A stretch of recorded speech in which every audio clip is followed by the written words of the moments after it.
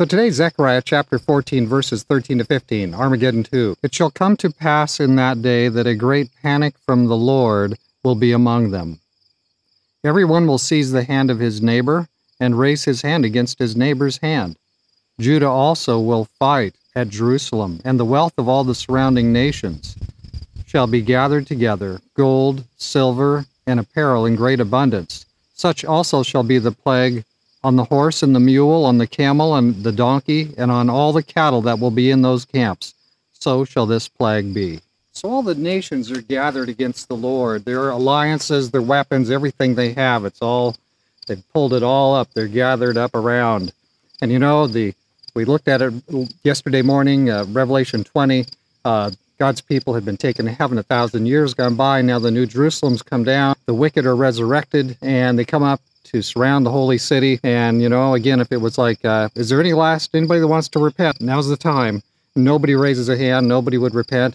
The devil guides them all, and they all come in for one last final attack on the holy city. We talked about it yesterday. So here they are with all their military might. It was represented, of course, to Zechariah as, I'm sure, as cavalry, as horses and arrows and swords and all that. If we were to see it, and if it's going to happen in our day, roughly, we'd probably see tanks and planes and bombs and all that. In any case, they come, they gather, everybody's gathered against God. They all come and surround the city. They're going to make one last attempt to cross the walls and enter the city. You know that if they could do it, they would rip God from his throne and they'd rip him up into little pieces and scatter him to the winds. But of course, they can't do that.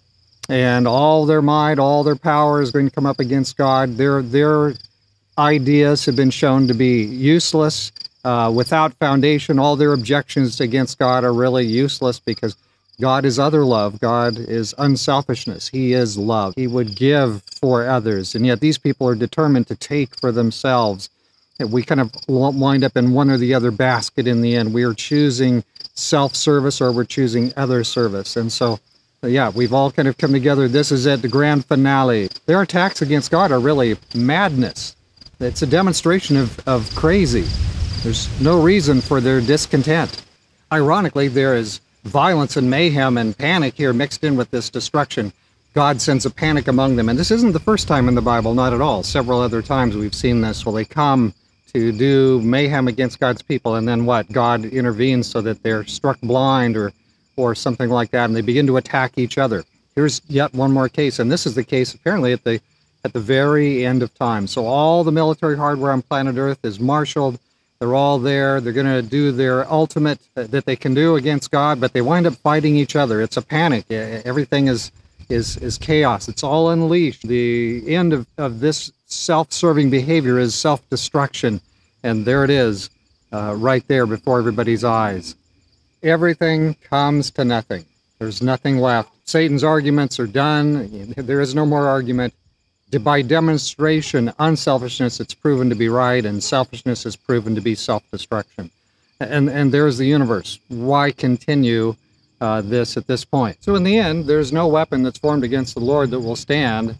In the end, there's no cause against God. Love has been shown to be the ultimate. Everything else is basically self-destruction, self-hatred. So there's no reason for it to continue anymore, and God will bring it to a rapid conclusion at this point. There is no force against love that can prevail. In the end, self-love is shown to be hatred toward others. So God will finish it, and it'll be absolutely crystal clear, and we'll be off into a new space, a space where we've all kind of nailed it down. God's way is best. And the solution in the end is we all have clear picture, clear knowledge, a clear recognition that this way ends this way ends that way. And we know one way can last for eternity and one way will always cut short prematurely, always end in destruction. So there's Zechariah. There we go, Armageddon 1 and 2. Tomorrow morning, we'll come into the last parts of the prophecies of Zechariah. God bless you.